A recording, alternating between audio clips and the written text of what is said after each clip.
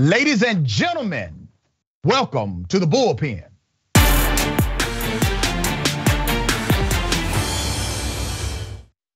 In the Bullpen today, we have Miss Inez Stepman, Senior Policy Analyst, Independent Women's Forum. Ms. Stepman, good to have you on the show. How are you? I'm well, thank you so much for having me. Absolutely. We're going to keep it topical. Today is the anniversary of the attack on the Capitol, January 6th. And we are going to talk about what that means to this country, what it meant to the country when it happened. I don't want to presume what you know or believe about that topic. So if you would, give us your sentiment and I'll respond. Sure, I think that obviously every person who commits political violence should be arrested, charged, given the full due process of the law, and then if convicted, put in prison. I think that a blanket condemnation on political violence is always a good thing. But I think the real lesson of January 6th is what happens when you allow political violence to escalate and go with unpunished.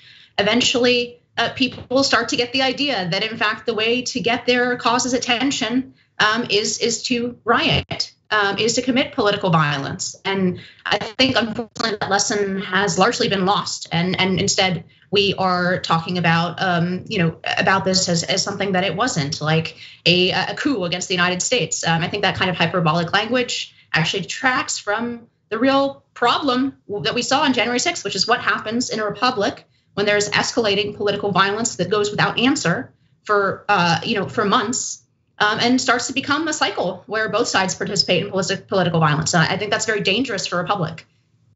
Okay, so let's do it this way. Do you believe the election was stolen away from Donald Trump?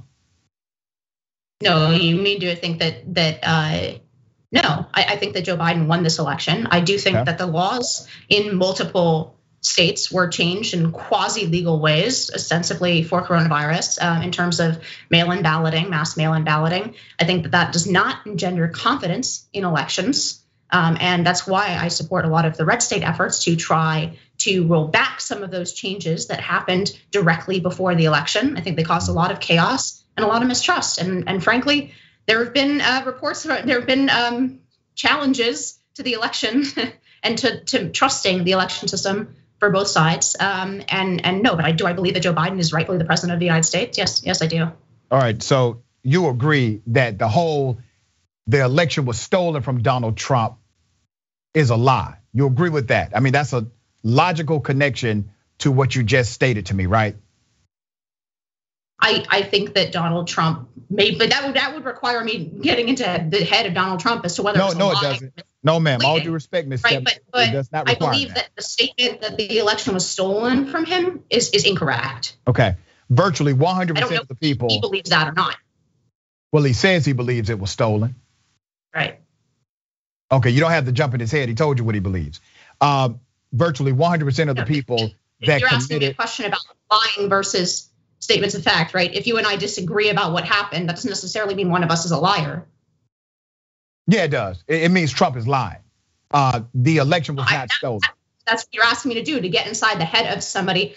He could perfectly well believe that the election was stolen from him. That would not make him a liar. Okay, but I don't. We're splitting hairs on a distinction that doesn't make a difference. It is in fact a lie that the election was stolen, correct? I'm answering the question you asked me. It is in fact a lie that the election was stolen, correct?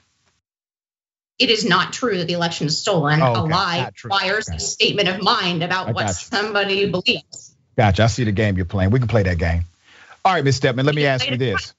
Virtually 100% of the people that stormed the Capitol committed an act of domestic terrorism. They believe that the election was stolen. When you say in your proclamation, your opening statement, you said that this was not about a coup, but it was about the overthrow of the government, because literally the individuals who have already pleaded guilty, and many of them who are awaiting their fate with the Justice Department, said they had a plan to stop the certification of the election, which would have created an unconstitutionally defined scenario, which gives us a constitutional crisis in which they get to make up the rules as they go. They literally had a plan to stop a constitutionally mandated protocol known as certifying the Electoral College. So when you say this was not an attempt to overthrow or an attempt at a coup, these are the same people who said this was our attempt to stop the certification of the election, to overthrow the legitimate government that would be coming in by way of Joe Biden and Kamala Harris. And when Mike Pence did not go along with the program, this is the same group that said we need to now kill him.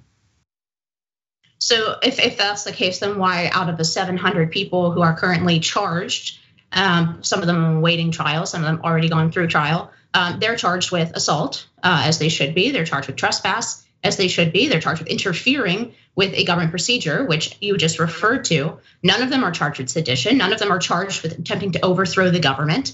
None of them are charged with treason. This is Joe Biden's Justice Department. I'm happy to answer that question.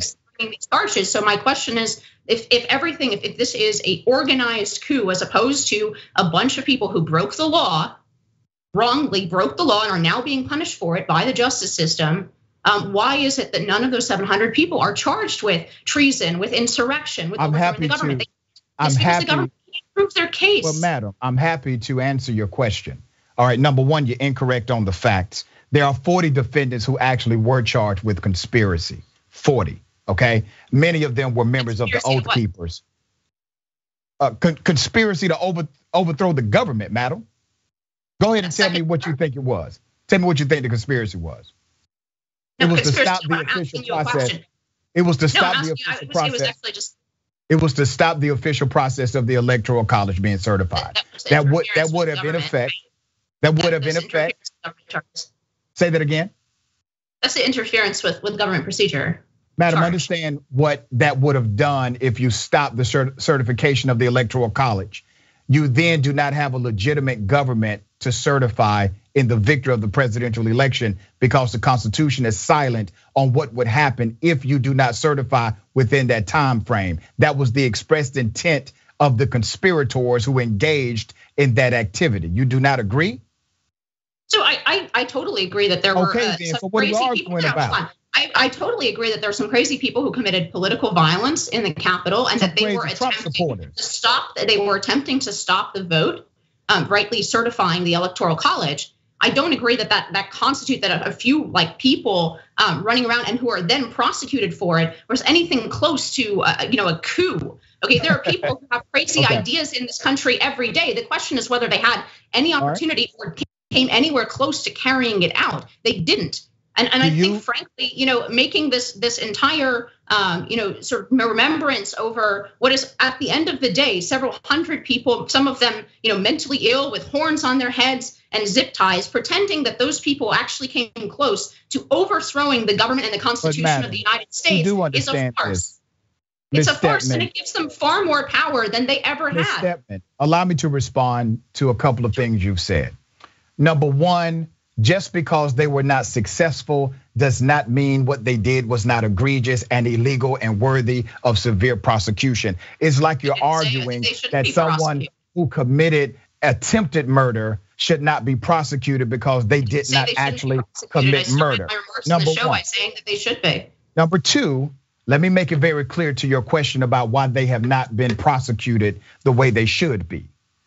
The Chief Circuit Judge of that jurisdiction went on record and said that what these prosecutors are doing with these cutout plea deals that are basically carbon copies of everybody else is not justice. And it does not fit, according to the chief federal judge, what the Capitol rioters or terrorists did. Now, let's be clear. You and I may actually agree on some things here. I do not think the federal government is always 100% right. I do not. I do not believe the federal government has prosecuted these individuals to the fullest extent of the law. I do not believe that if we were talking about a band of over 1,000 or 2,000 black people, or if this was a Black Lives Matter protest saying they did not like the direction of the country and they stormed the Capitol, or if their last names would have been Muhammad, that the narrative that you have taken would be the same. Am I correct on that? I think we have actually a perfect counterexample. We had the entire summer of 2020 when many cities in this country had large parts of their downtowns burned down, and we didn't see corresponding prosecutions. We had over 30 deaths during that summer. That's untrue, madam. We've seen a minimum amount of prosecutions there. People did get prosecuted, madam. But answer my question. Answer my question, madam. Is it your contention that the Joe Biden's Justice Department is not fully prosecuting? You damn right. That's my contention. That's my contention. That's my proclamation. That's my belief. And the truth is, fully prosecute, cases in his Justice Department. Maybe we do agree. Actually, I don't trust the Justice Department to barely prosecute every single case before it. I don't either. But it seems to me that we have done plenty of prosecution on January 6th. It seems to me actually that in our haste to prosecute January 6th, we've left a lot of these people for an inordinately long time before trial and pre-trial detention, bordering on violating their due process. I have limited time because we have a show right after mine. So let me ask you this plainly. Do you believe what happened on January 6th was in fact a terrorist attack by definition? No, I think it was a riot in the Capitol, and for that reason it was disgraceful, and I hope that everybody that participated in it gets their due process and their punishment under the law. Madam, what is the definition of terrorism? I think so. Now we're going into like the academic definition of terrorism. No, ma'am. The working legal definition of terrorism. Okay, I think that you can either have a loose definition of terrorism, by which case everything that happened definition in 2020 is also political terrorism, or you can tighten the definition of terrorism in an attempt to to take life and to seriously commit violence on behalf of a political cause or for a foreign actor. Okay, I think if you want to call this terrorism, you're not right. You're just making stuff up. We lived through an entire summer of terrorism in 2020. I'd like to keep definitions a little tighter. I'd like to distinguish between 3,000 dead Americans on 9/11 and the single person who was killed, directly killed on January 6th, who was herself in the act of committing a crime. Okay, I'm going to go back to the original question that I posed to you that you were unable to answer correctly. The definition, the legal definition of terrorism is the unlawful use of violence and or intimidation, especially against civilians, but also non-civilians in the pursuit of political aims. Does that not fit the crimes that are in question about January 6th? It's a question of degree, and if we're going to include January 6th in that definition, I think that we have to include a lot of other incidents that happened all throughout the summer of 2020, which are also acts of violence committed against civilians and against the government in the service of a political cause. So you do agree that what happened on January 6th was an act of domestic terrorism then? It fits, correct? If you are willing to admit that we are suffered under multiple acts of domestic terrorism all through the summer of 2020, and you want to broaden the definition that far, then I guess January 6th also can fall under that definition. This is the legal definition. So of terrorism. It's a question of degree. If you think that any violent act committed in service of a political ideology is domestic terrorism, and you want to make no distinction of degree between 3,000 lives lost due to outside terrorism and the single death on January 6th, if you make no degree distinctions, then we must fairly call everything that happened in the summer of 2020 as also domestic terrorism that resulted in the loss of 30 lives. Ms. Stepman, I would like you to define the terminology you just created called outside terrorism. What is your definition of that? I do believe there's a difference between an attack on the country outside and political unrest internally. Do you think there's no distinction between those two things? Hell no. If for no other reason, then we need to. The KKK is American born and bred. What are you talking about? The KKK are domestic terrorists, right? Right? Okay, so do you want to talk about, madam, think about this, Ms. Stepman. Do you really think about domestic terrorism, and we want to define it as you have just said that there's a difference common in the United States history, and most importantly is common for the last 6 months, and all the way through back to the summer of 2020. If you want to read that loose definition of domestic terrorism, which I think is quite dangerous, and the reason I think is quite dangerous not to distinguish between, for example, what happened in 9/11 is that, and to distinguish between foreign actors and domestic is because when you're talking about domestic actors, you're talking about Americans who have constitutional rights, whatever their political ideology is. You're talking about Americans who have constitutional rights, and we do not use the same apparatus that we deal with foreign terrorism against our own people. Would you agree that there's a danger of doing that? Are you afraid to allow me to respond, madam? Can I respond to you? Okay. Terrorism was already defined before any external force or another country was involved. Terrorism is simple. Terrorism, once again, is the unlawful use of violence and or intimidation, especially against civilians, but also it can apply to non-civilians in the pursuit of political aims. That is your definition of terrorism. Now, can we be very clear about the number one terrorist organization in America, or the number one terrorist group in America? You know we have terrorist groups right here in America, right? Okay, and you would agree that organizations like the KKK are terrorist organizations, correct? Have they been prosecuted? This is a legal distinction, frankly, that I'm not familiar with the body of law of how the KKK was prosecuted. But sure, for the purposes of this discussion, I'm happy to call them domestic terrorists if they commit violence. Good. So now that you call the KKK domestic terrorist, there are many white supremacists that subscribe to that ideology, who were armed, went to the US Capitol, they assaulted other police officers. That fits the definition, once again, of terrorism by way of our wording definition of terrorism. Why is that a hard conclusion or connection for you to make? If you want to use that definition, then would you admit that I'm trying to see, can you think about these things logically? Summer of 2020 that, okay, so let's use this for the sake of argument, let's use this definition. Would you admit that there are multiple instances during the summer of 2020 that also qualify as violence or intimidation against a civilian, especially against a civilian, I guess what's in your definition, committed on behalf of a political ideology? Would you not agree that the riots that took place and the deaths that took place over the summer of 2020 on behalf of a political ideology, by your definition, also qualify as domestic terrorism? Ma'am, any unlawful use of violence and intimidation to seek a political aim is terrorism. It is clear, it is concise. Here's the issue I have with some of you all that argue and try to defend what happened on January 6th, even to some degree. Everybody who stormed that Capitol got the benefit of being a majority white mob. Because if that would have been a black mob or a brown mob storming that Capitol, the narrative would be different. And the response would have been different. Madam, do you believe that if Black Lives Matter, if a protest of Black Lives Matter would have stormed that Capitol last year on January 6th, do you believe it would have been the same response? Is that domestic terrorism? You can't answer the question. Why can't you? The question is in front of you, madam. In all due respect, I pose that question to you first. BLM equally as it applies to those on January 6th. I believe that anybody who commits political violence should be tried. Let me ask you this question.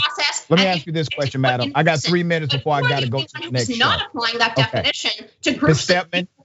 Stepman, what was the percentage of violence recorded last year at Black Lives Matter protests? Are we back to the mostly peaceful thing now?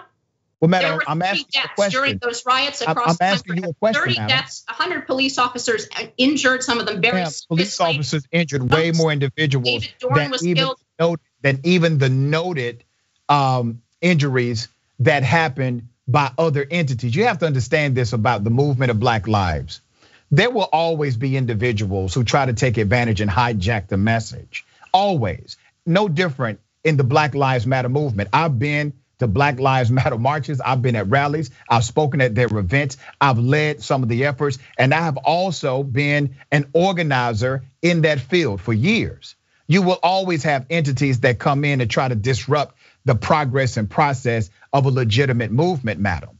But remember, there were thousands and thousands of people I'm trying to make this on January 6th in front of the Capitol who did not commit violence also. Nevertheless, here we are talking about January 6th. So we both agree that a minority within a political movement can commit political violence. Here's the difference, and I hope you follow my linear logic here. The difference is you will not find any violent rhetoric on any Black Lives Matter website.